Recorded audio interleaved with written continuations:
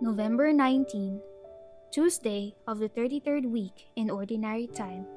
A reading from the Holy Gospel according to Luke. At that time, Jesus came to Jericho and intended to pass through the town.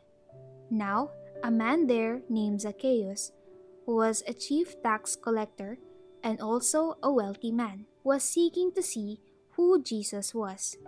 But he could not see him because of the crowd, for he was short in stature. So he ran ahead and climbed a sycamore tree in order to see Jesus, who was about to pass that way.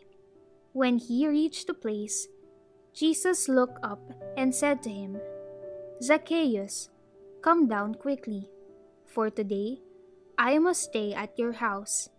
And he came down quickly and received him with joy. When they all saw this, they began to grumble, saying, "He has gone to stay at the house of a sinner." But Zacchaeus stood there and said to the Lord, "Behold, half of my possessions, Lord, I shall give to the poor, and if I have extorted anything from anyone, I shall repay it 4 times over." And Jesus said to him, "Today salvation has come to this house, because this man too is a descendant of Abraham. For the Son of Man has come to seek and to save what was lost." The Gospel of the Lord. Zacchaeus. Jesus opens the way of salvation for Zacchaeus. To the people of Jericho, Zacchaeus is a sinner who does not deserve the honor Jesus bestows on him by dining at his house.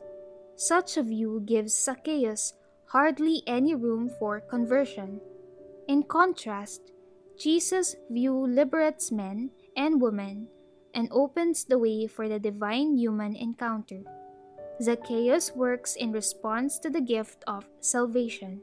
He repairs the damage he has caused in other people's lives.